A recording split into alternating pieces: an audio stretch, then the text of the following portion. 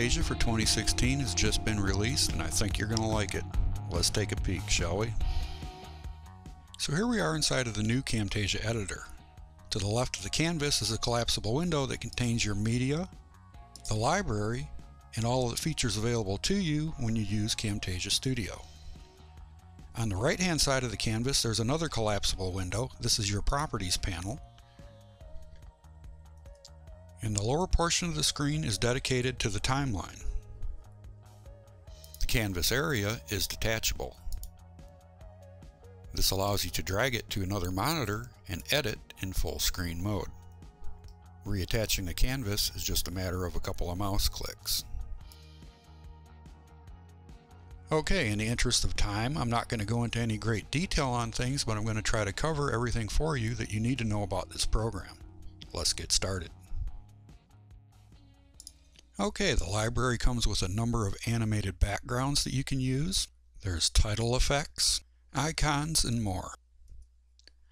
Under the Annotations tab, you'll find a lot of callouts, arrows, shapes, blur and highlight filters, some animated callouts, and your keystroke callouts. Under the Transitions tab, you have 30 video transitions. Under the Behaviors tab, we have a bunch of new behaviors or animations that you can apply to text, video, images, whatever you want. Okay, do you see how the letters are dropping in here? This is one animation. Okay, this is just a pulsating type thing. Reveals, okay, and basically you drag and drop these on text or an image, anything you want, and the animation is done for you. So it's pretty handy. It's great for those of you especially that are newer to video editing.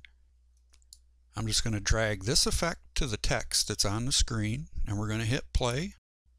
Okay, see it pops up and does a nice little thing. There's a little animation in the meantime. So this is just some of the automatic behavior. Now you can come up here, there's an in, a during, and an out part of the animations.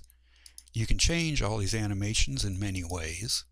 You can change how fast they occur, the type of in and out effects.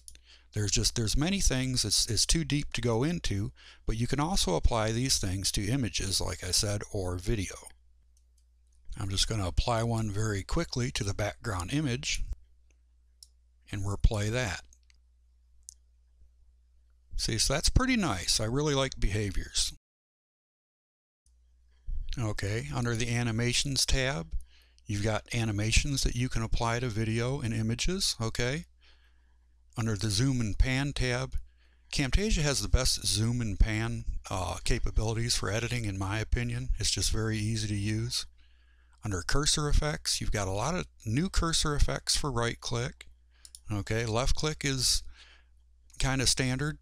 A number of these left clicks are new to those of you that use Windows, but those of you that have been using Camtasia for Mac have had these features for some time.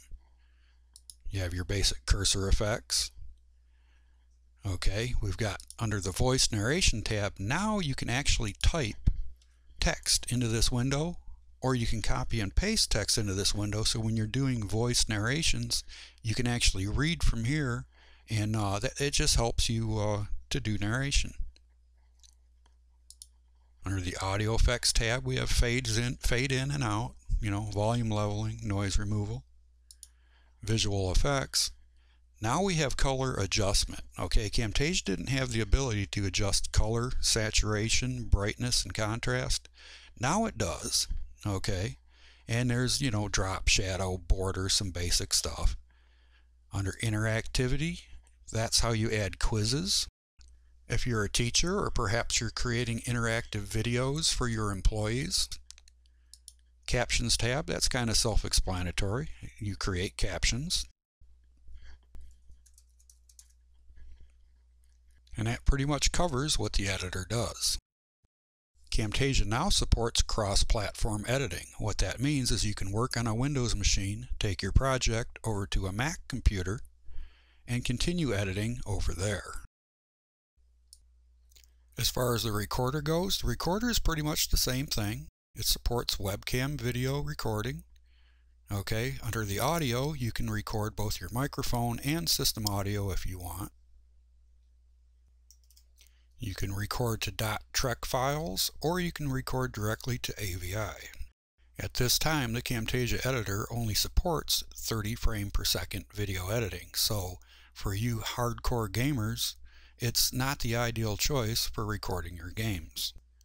One other thing to be aware of is that if you record games with this, you have to record them in windowed mode. You can't play the game in full screen. It has to be windowed. But honestly, you can record pretty good gameplay at 30 frames per second. It's an excellent recorder for that situation, but that's something I just want you to be aware of. If you know, just go to Camtasia, download the free program for 30 days and give it a whirl. See what you think. That pretty much concludes my overview of the program. The remaining minute of this video is just some examples of what comes with the Camtasia library.